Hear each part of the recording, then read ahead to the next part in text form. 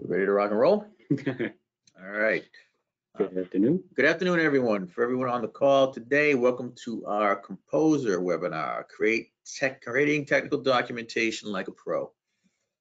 The captain of our ship to my left is good friend and senior technical consultant, John Nolan. I am his sidekick, senior sales rep, Chris Costa. We are Solidxperts, part of the Solidxperts group. For those who know us, hello again. For those who are not that familiar with us, we are a value-added reseller of the full suite of SOLIDWORKS products, from Composer to PDM to anything that's cloud-based within the 3D experience platform. For this webinar, we encourage it to be interactive. I will put my email address in the chat for any current or future questions. But please, we strongly encourage you to participate within the content. And if you have any questions, I will monitor that for John, and he will answer any of those questions throughout the course of the presentation. So without further ado, I'll stop talking. You didn't come here to listen to me, that's for sure. I will introduce John. Take it away. Good afternoon, everyone. Technical documentation is kind of the focus of this afternoon's presentation, and this is a broad overview of the SOLIDWORKS Composer product. There's all sorts of reasons for needing better technical documentation, be it assembly instructions, product literature, and what have you. The nice thing about Composer and what makes it really advantageous for any of our customers and even customers of competing software products is it takes very good use of your existing CAD geometry, making use of the solid body information that you have for your engineering work and better applying it to your internal or external product documentation. Cute little amusing scenario of what happens when you don't have good documentation. Hey, this one bit. That's not the way it looks in the instructions, Harold. I think that's part B2. There's A5. Where are the words? Sort of IKEA manual gone wrong here. It's like they want you to fail. Hello? What's this? Which are the parts and which are the tools? You try doing it clockwise? I've never seen a clock, mate. I don't know what you're talking about.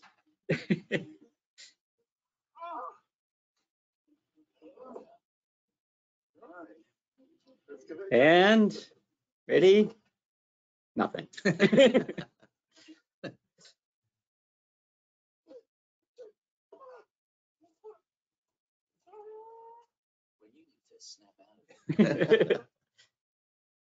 So obviously that's not the sort of impression or experience you want for your customers, right? So as Chris mentioned, we're a Solidxperts group. Some customers will know us as Solidxperts from the past. We've gone through a rebranding in the past year. And as Chris mentioned, I'm the senior application engineer here for the Nashua office. Chris is one of our account managers. We've actually been involved with each other through the SOLIDWORKS community for multiple years. A long time. Right. Speaking of multiple years, the Composer product has gone by a few different names. And it was originally referred to as 3D Via Composer, and now that was an old branding scheme. And now it's actually subdivided as the two main CAD platforms that it's supporting, both SOLIDWORKS and CATIA. So we have variations of both, and through the Solidxperts group, we actually sell through both networks. However, given that point, SOLIDWORKS Composer can, in fact, with the power of SOLIDWORKS behind it, read in any geometry file, step files, Pro-E files. It's not exclusive to SOLIDWORKS generated only mechanical content. And all kinds of documentation needs to be created, either internally within the firm to help get things assembled, but also externally. So your various assembly guides, have somebody kit up the parts and start building up the basic sub-assemblies, or having a subcontractor make some of your pieces. An installation guide. So when I go out and do field service on a metal printing system, I have a very extensive installation guide that I follow to properly install the machinery. User manual for the customers that buy a metal printing system, right? Fully documented manual, how to operate the equipment after I've left the site, right? Parts catalog, right? Either online or in print, of how do you get that replacement belt, filter, whatever, which part number is it? It's a lot easier with a catalog or something to refer to than just a description over the phone. Ongoing maintenance manuals.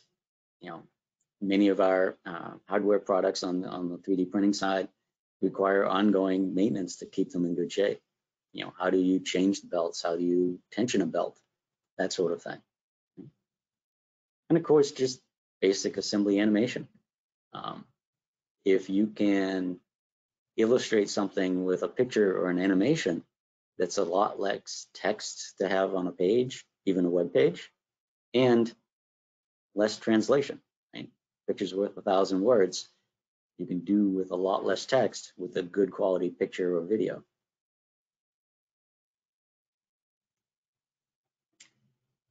Typically, when we have an engineering project of some sort to launch a new product, there's multiple stages that goes through. And this is sometimes why documentation lags, is the tech writing people or the illustrative people, they really want to wait until the design is nearly finished, if not finished. Particularly if they're using like digital pictures and stuff, they need to see a physical product. However, the design itself might change. So again, if you try to start the documentation too early, you end up having to redo it or toss it out and do over again and so forth. Or worse, you just don't, right? You either produce documentation that's wrong. Interesting little kind of example here, right? This is very much a label from a product I bought. Big yellow warning label right on the box. Please don't return our product. What's in the box is what you actually bought. The manual is not correct, and the pictures that you purchased it from are not correct. And of course, my initial impression when seeing that is like, now I'm questioning the quality of what I just purchased. Right? Yeah. So again, poor quality documentation can almost be worse than none at all. But another aspect of all this, and one of the reasons for having Composer as its own individual software piece, is the right level of detail. Looking here at the various maps, all the same neighborhood, right? But there is a proper level of detail that fits the situation. And actually, I have this scenario this weekend going into Boston to meet some in-laws at a North End restaurant. How do I get from my home to the T station to the restaurant? Which stop do I need to get at, and so forth? It's a lot harder to find than you think as to what stops I need to make and what turns, where do I get off the trains, right? Similarly with the CAD, right? Having the right illustrative image of a mechanical product at the right level of detail for the specific step that you're at makes a big difference. Right? Even in this case, here's the full SOLIDWORKS assembly of a automated replacement lower leg system. And for me, the engineer, this is beautiful. This is wonderful. This is what I like to see. The end customer might be a little intimidated by this, quite frankly. Right? So again, the proper level of detail to the end user makes all the difference in the world. Who remembers the old McDonald's songs, right? 2 all beef patties, special sauce, right? And here again, just an exploded view of everything mundane as a hamburger makes it a lot. You can't all afford to be making jingles of our how to assemble our products.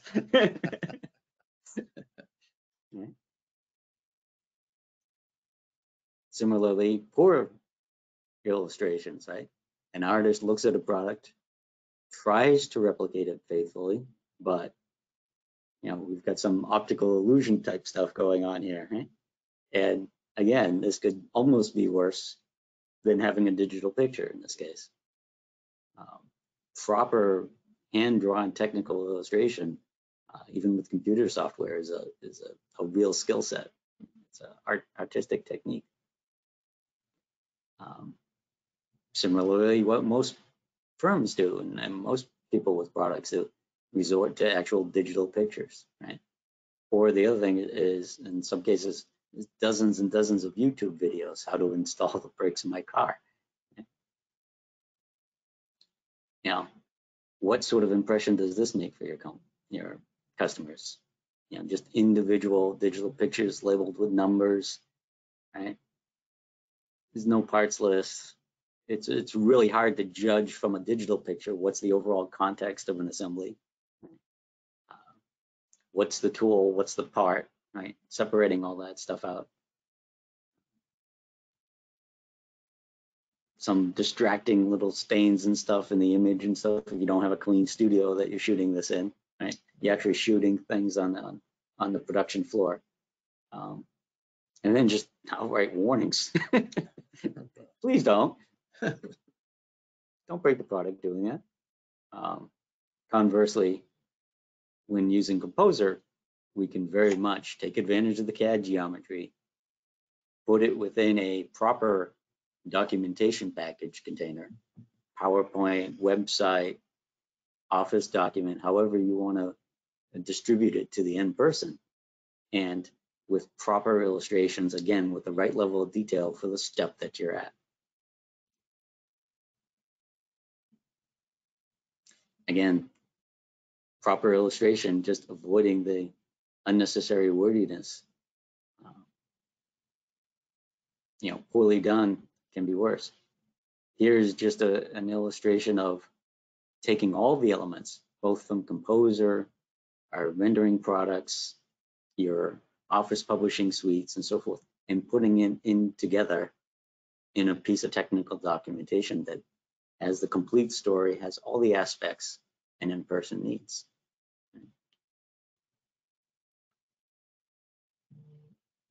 There are various levels of Composer. When you buy SOLIDWORKS Composer, you do in fact get two pieces of software. One is the actual authoring tool itself.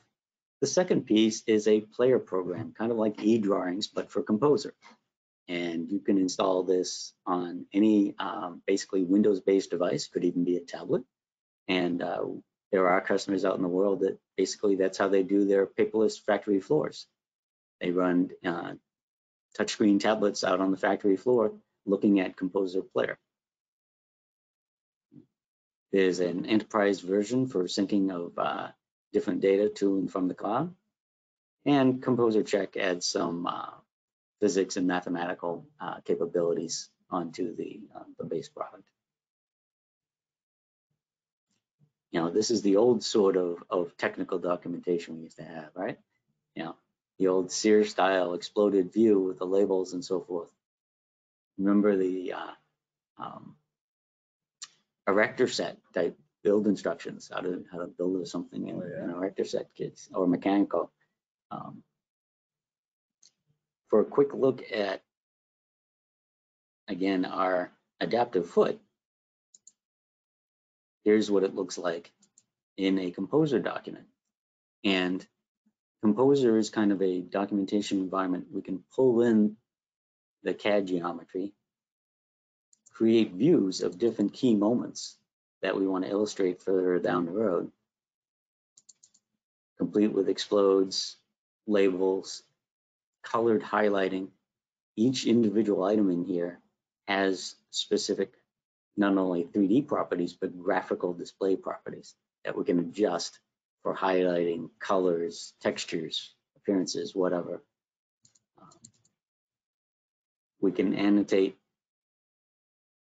explode views with labels and even show different configurations of products, different tread designs in this case for the base of the adaptive foot.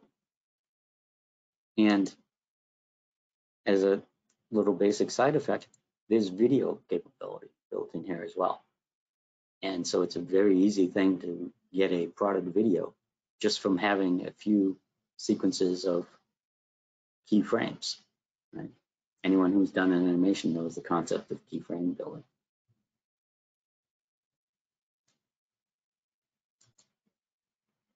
Here we have a separate authoring tool, right? And after having used that Composer storyboard to publish certain images, we can go ahead and start applying these things into our finished document.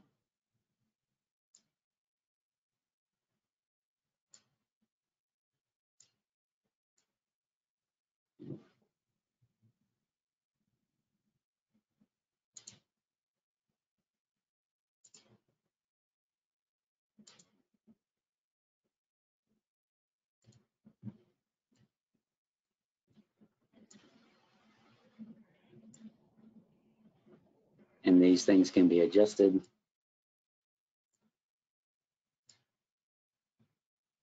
And with the proper techniques linked to the Composer publications,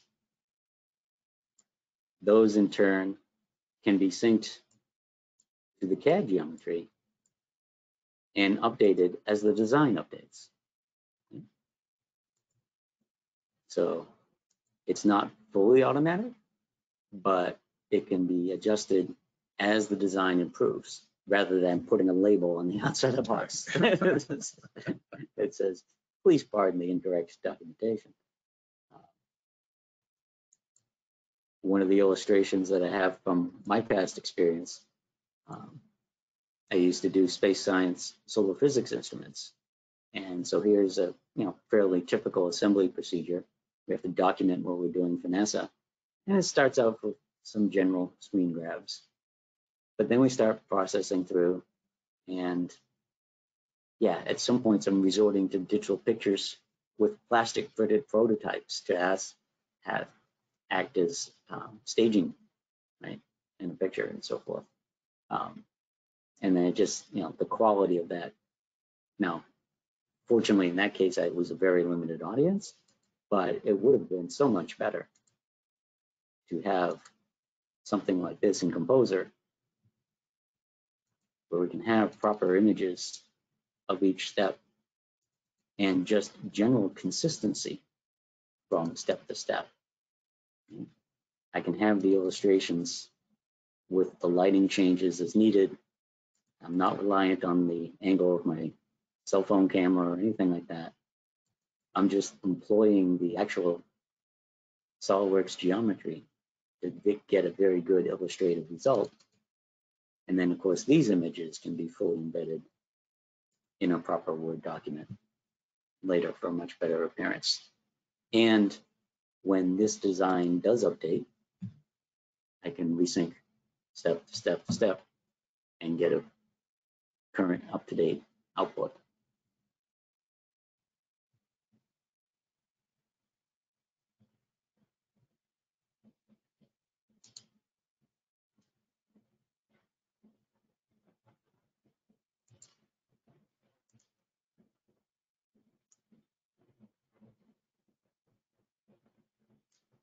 SOLIDWORKS Composer comes with the Composer player as well. Go to Composer player.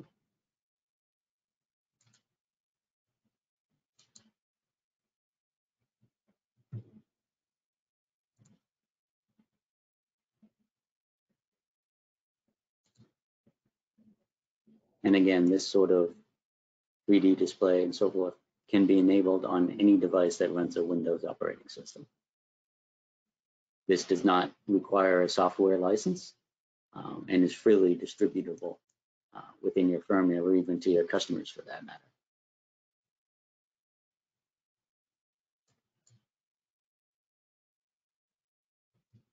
Even here with our just the storyboard views we have here, again, we can tie together a little video of the assembly sequence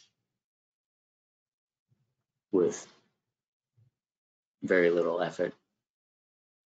Also, one advantage to all of this, by the way, is I can create BOMs of very individual steps. Normally in SOLIDWORKS, to get separate BOMs for each step, I would have to have a specialty configuration of that step. Each time I do that, the overall performance of the assembly file goes down accordingly, right?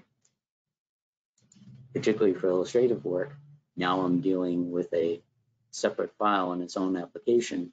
All the artistic stuff I do here is totally independent and doesn't drag down the performance of the assembly for the engineering folks.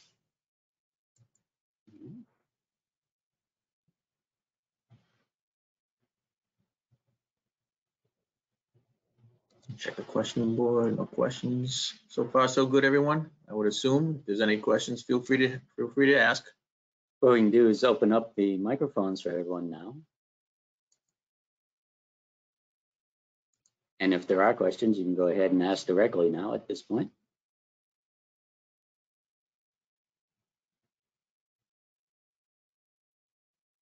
Or if there's anything specific about Composer that you were looking to get information on that hasn't been covered yet, please let us know that as well. There are training classes offered for SOLIDWORKS Composer. The general class is a 3-day class. We run that online or live in our training room. We also have, for those that are interested and they want to try it first, there are test drives available. And we also have what's called an hands-on open lab, for which I have about a 2-hour practice session with examples and little tutorials and so forth, specifically on the Composer product, showing exactly how to use it to make a product documentation set. The case sample for that is actually a high-level remote control car. All right, we're clear, so we'll press on.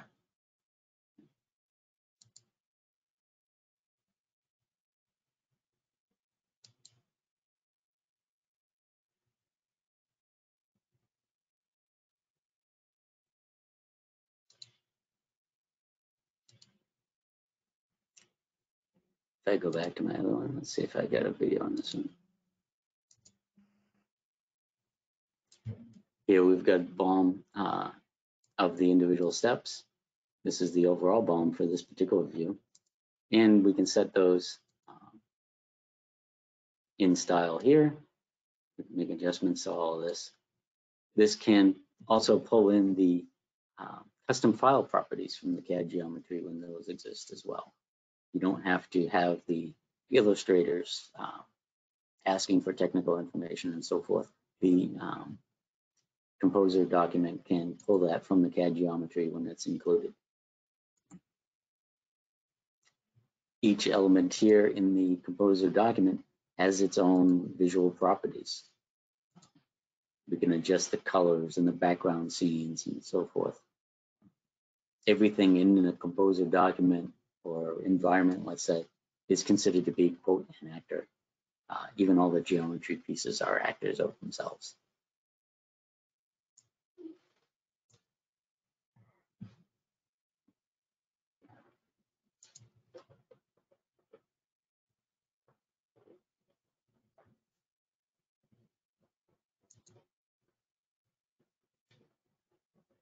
And it can be any sort of geometry at all. There are rendering scenes provided, there's background views.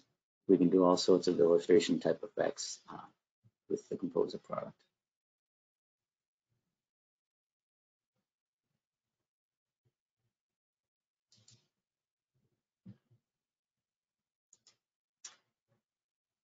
That's all for the technical presentation details. Are there any further questions?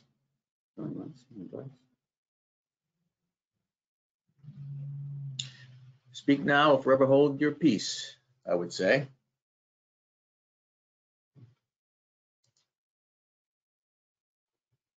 You know, where we tried to go quick but slow at the same time in the interest of time. You know, it sounds like everyone is pretty clear on questions at this point. And again, can you actually put my email in the chat in there? If you have any questions that come to mind after the fact, feel free to email them to me. It's ccosta, that's CCOSTA, at solidexperience.com. John's putting it up in the chat right now.